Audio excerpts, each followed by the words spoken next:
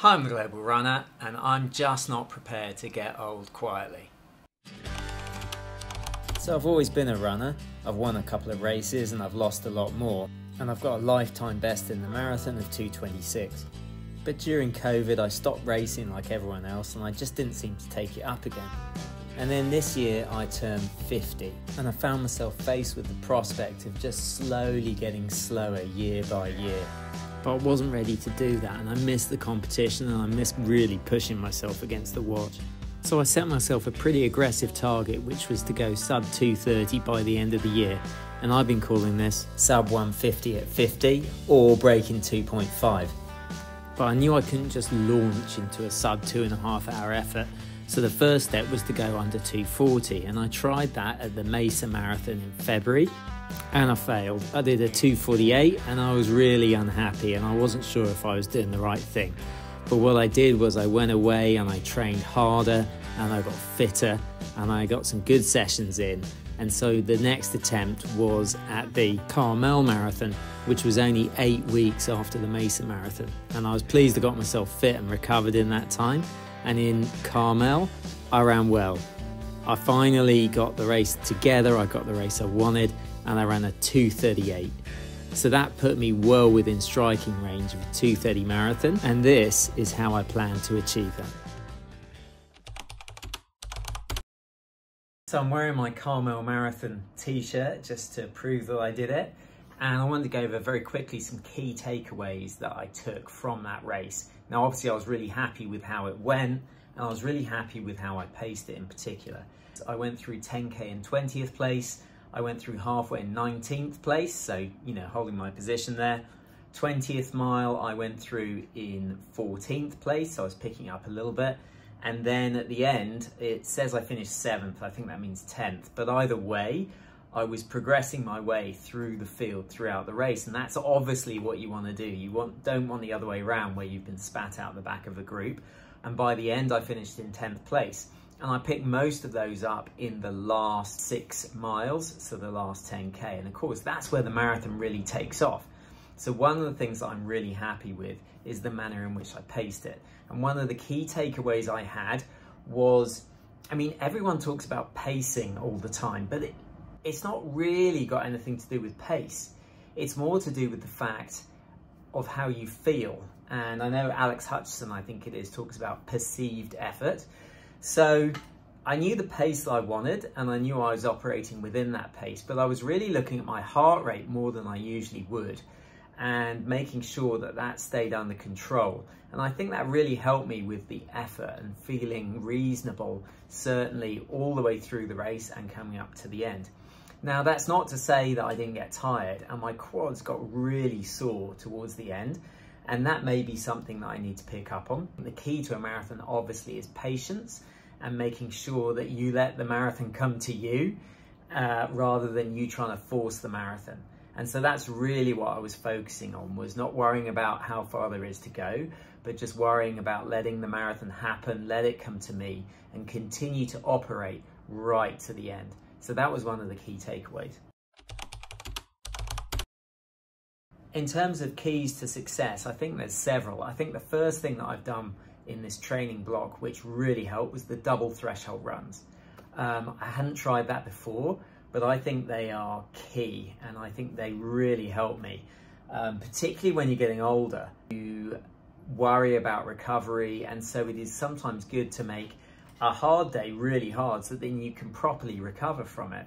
But I found that with the double threshold runs, I wasn't killing myself in training sessions, which is a good thing. I think as runners, we tend to push ourselves right to that limit.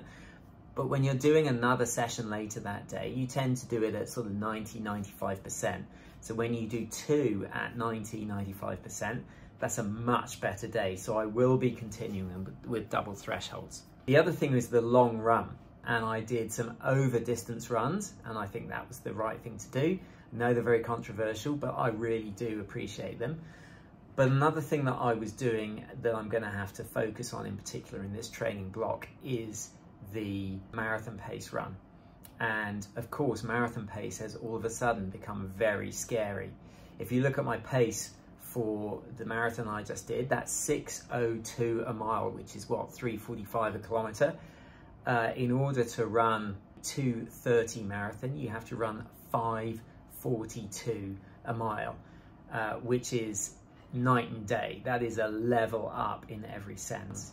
And then a final key to success of this race was the little things. I really did focus on making sure that I was stronger, making sure that I was doing flexibility exercises, making sure that I was doing a strength routine, because again, as I'm getting older, I want to make sure that there are no imbalances. So I wasn't going overboard on them, but I really did make sure that I was diligent in making my body as strong as it could be to withstand all this mileage. I do follow a vague training plan. It's in this book.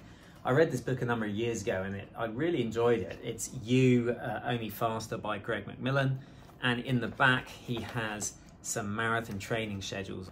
I don't stick to this religiously or diligently, but I do use this as the basis for my training. So this is a great book. I'd highly recommend it. This is my copy. I'm not being asked to promote this in any way, but I really enjoyed this, and I found that the marathon training plans in here in particular have really helped me.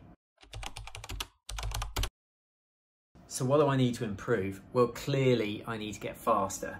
And like I just said, 6:02 is a world away from 5:42. So what I'm going to be doing next is I'm going to be going away and focusing on sort of increased speed and more recovery, sort of train more like a 5K, 10K half marathon runner with a view to getting faster so that when I start doing these tempo runs at 5:42 a mile, they start feeling easier, because at the minute, a 5:42 tempo run is not going to feel easy. And then the second thing I need to improve is my quad strength. I need to somehow work out why they are tiring.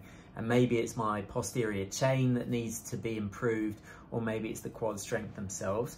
But I do need to get to the bottom of that and find a solution. It didn't impact me on this one, but given that it seems to be the first thing to go every time, I need to fix it. So that's what I need to find a solution for.